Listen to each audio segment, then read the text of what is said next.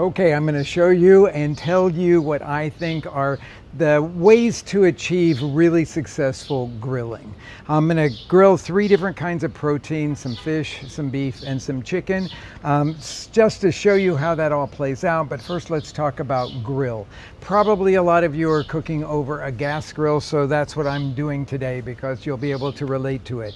I would never heat the whole grill up. I always leave one burner off because I always like to have a cool spot in my grill that I can move things to coast to doneness. If you're always cooking over the hottest part of the grill, then you have to be exactly precise in when you take it off and then let it rest. But if you have a cool part of your grill, you can just move it over there and just let it coast along.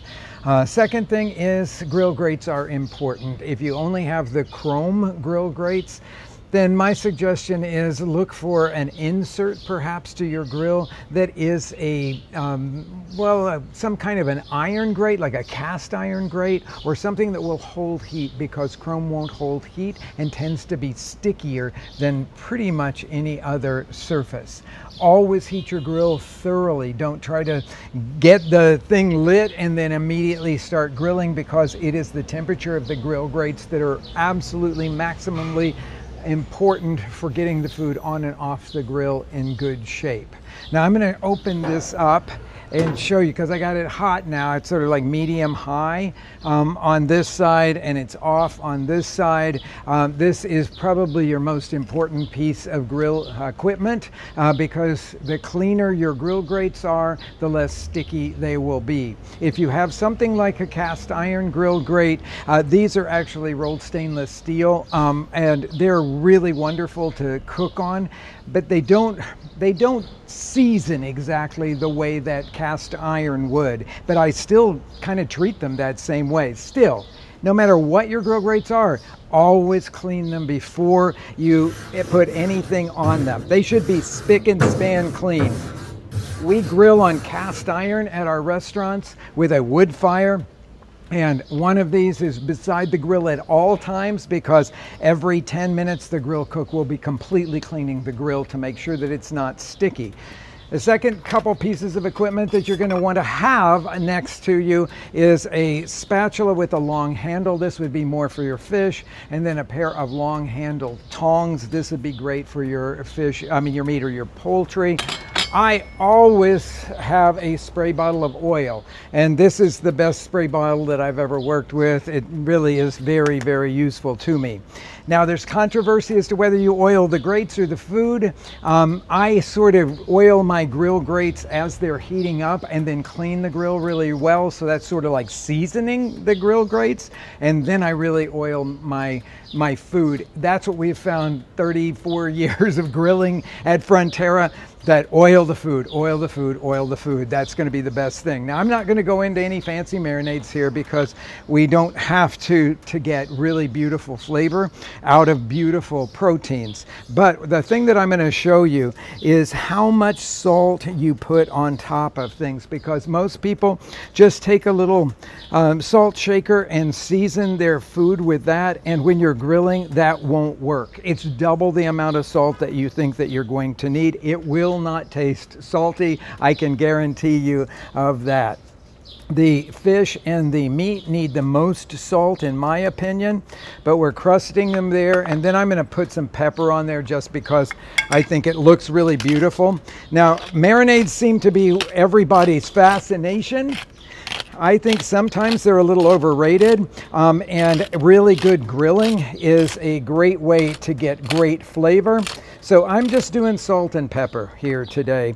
Now I have done that on one side. I'm going to salt the other side of it here before we get started throwing them on the grill here.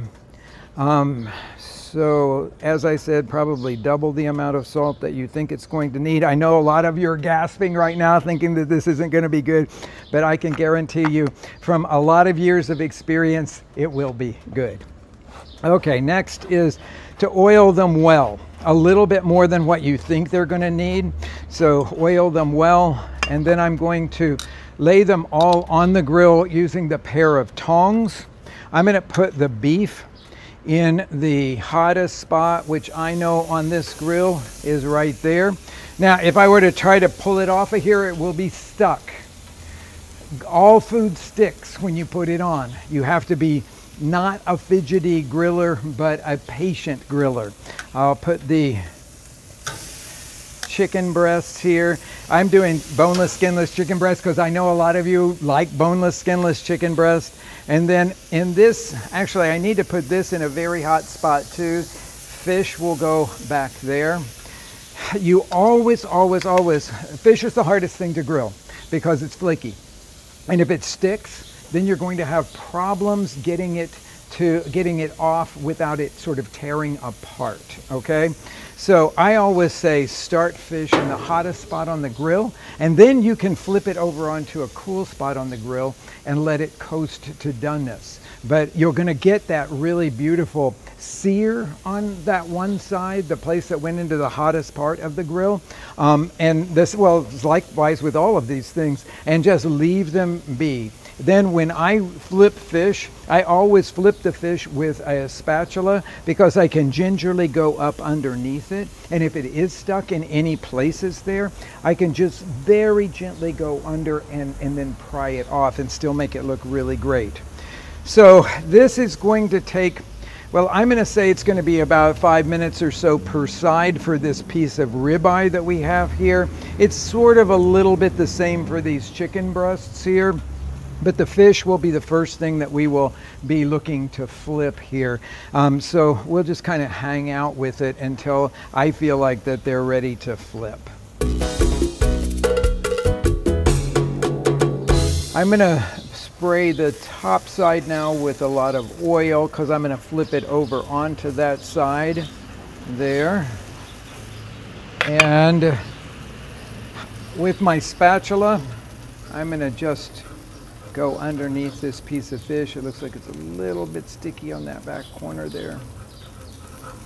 I've freed it now completely so I can see that. And then I'm going to flip it over onto this side. So that's pretty, one little place there where it's stuck a tiny little bit, but it looks really pretty.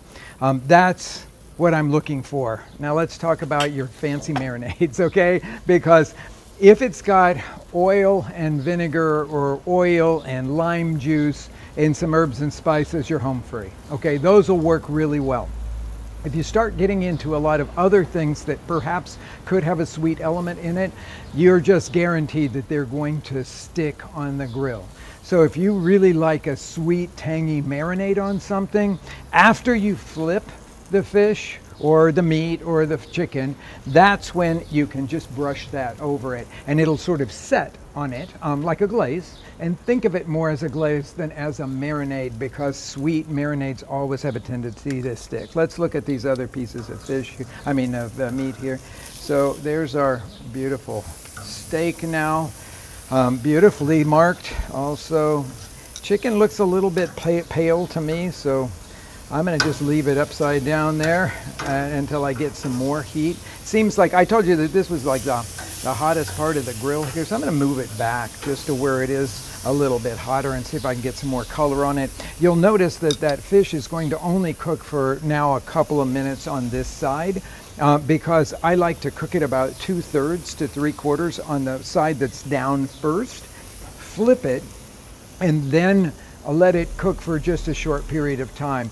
That ensures to me that it's going to get that beautiful crust on one side and the side that's down doesn't have to be as crusted. So I think it's probably about ready to take off here. So I have a rimmed baking sheet with a cooling rack sitting on top of it. And this is what I highly, highly, highly recommend for anyone that's doing any grilling. Always put your meat, your proteins on a rack like this because you can, well, first of all, it will allow them to reabsorb the juices that are in them, very important for beef and pork. But it will allow them to absorb those juices, but it's also a great way to keep them from leaking out things by touching directly onto another surface.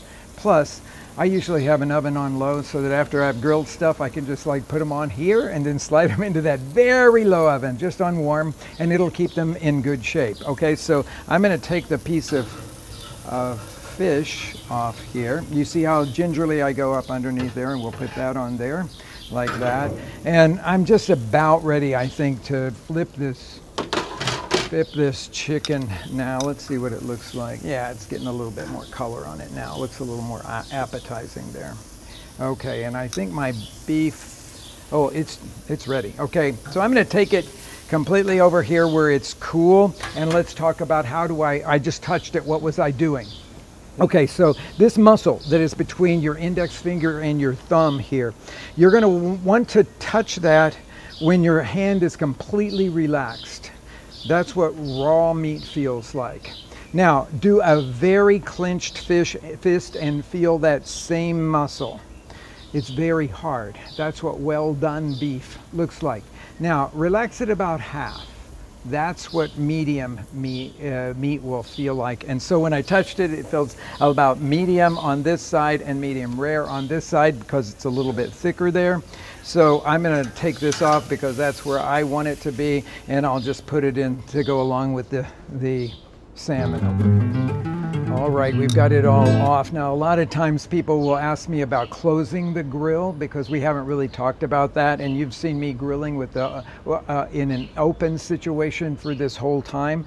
You can do that if you've got small pieces of meat or chicken or fish. In fact, I oftentimes like to do that because I can watch exactly what's going on here. But especially if you're gonna throw some soaked wood chips in here and you wanna get a little of that smokiness in it, closing the grill for a minute or two while it's in that first stage down will actually create a really nice heat that is surrounding everything. It will probably mean that it will cook just a few seconds, maybe a minute faster when you do it that way.